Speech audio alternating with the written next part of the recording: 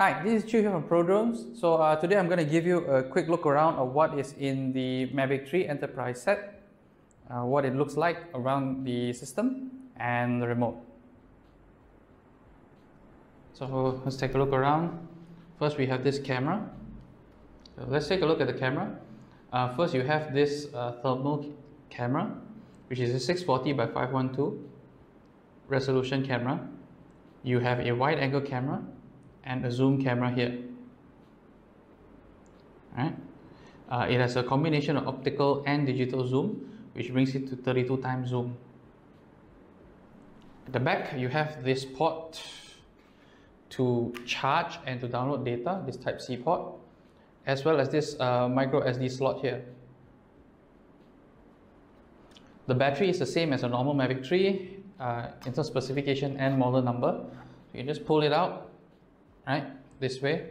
So it's better than the Mavic 2 in the sense that it won't eject out suddenly mid-flight. Here you have a beacon top, and all around you have your obstacle avoidance cameras. So you have 2 at the back, 2 at the top, 2 at the front, and 2 at the bottom. 2 at the bottom. You still have these lights to assist during the dark, and you have the time of flight sensor to measure distance to ground. At the top you have the PSDK slot. So if you open it, it looks like a Type-C. Right?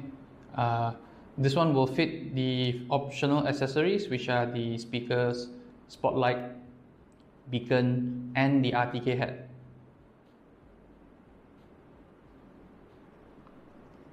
I hope this video has given you a better insight into what the Mavic 3 Enterprise Thermal is.